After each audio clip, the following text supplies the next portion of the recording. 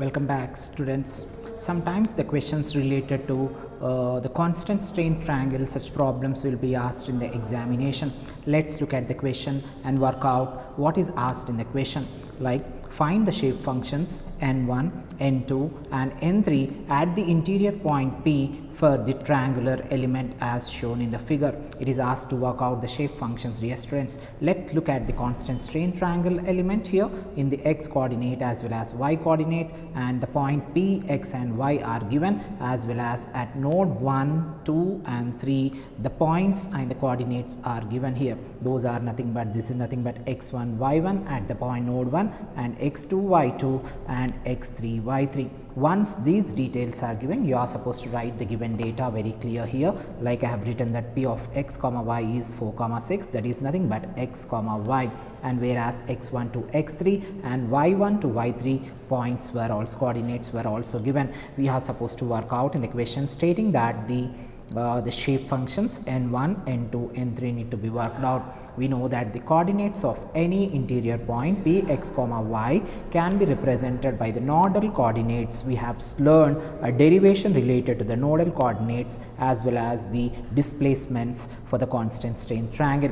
From that I have taken this x and y coordinates. X is given as x1 minus x3 n1, I mean the shape function, plus x2 minus x3 n2 plus x3. It's very easy to remember, dear students. First coordinate, my last coordinate, negative to that of I mean the shape function 1, and the second coordinate to the last coordinate. If you look here, all the last coordinate will be negative and here it will be plus x3. Similarly, even the y can be written as the coordinate y1 minus y3 n1 plus y2 minus y3 n2 plus n3. In some cases, instead of n1, they will be writing in certain books zeta, and in the place of n2, that is nothing but eta. But what is n3 here? We can write it as 1 minus zeta minus eta. It varies from book to book, dear students, do not confuse. Instead of n1 they may write zeta here, and instead of n2 that is nothing but eta. Please do remember this. And by substituting the coordinate values we get the equation 1. Let this be the equation 1. In this we are supposed to substitute these values. Please do try to work out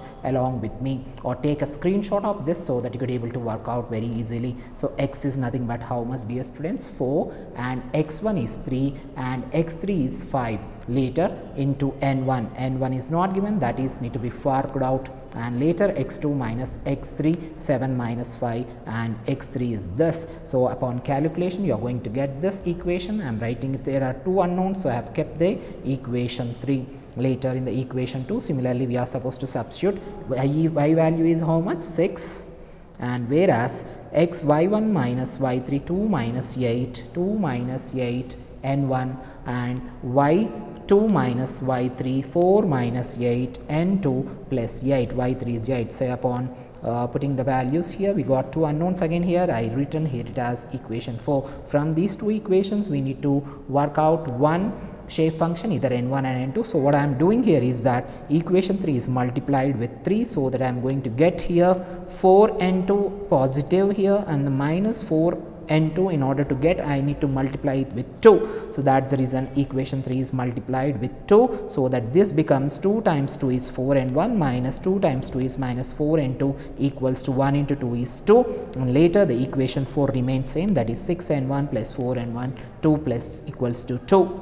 So upon calculation this negative positive sign gets cancelled. 6 plus 4 is 10 n1, that equals to 4. Upon further calculation, n1 is nothing but what? 4 upon 10, that is 0.4. We got n1 value as 0.4, dear students. Now in the equation 3, let's substitute n1 equals to 0.4, which we got. What is the equation 3?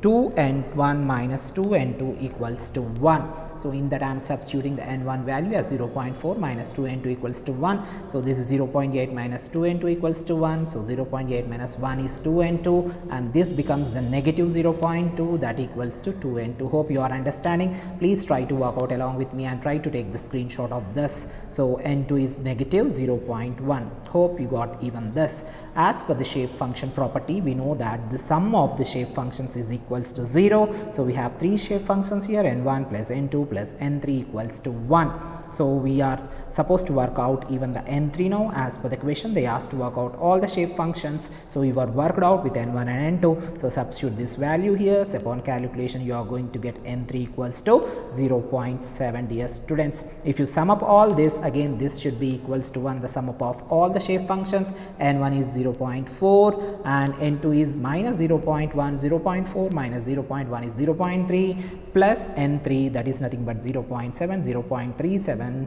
plus 0.3 plus 0.7 is nothing but 1.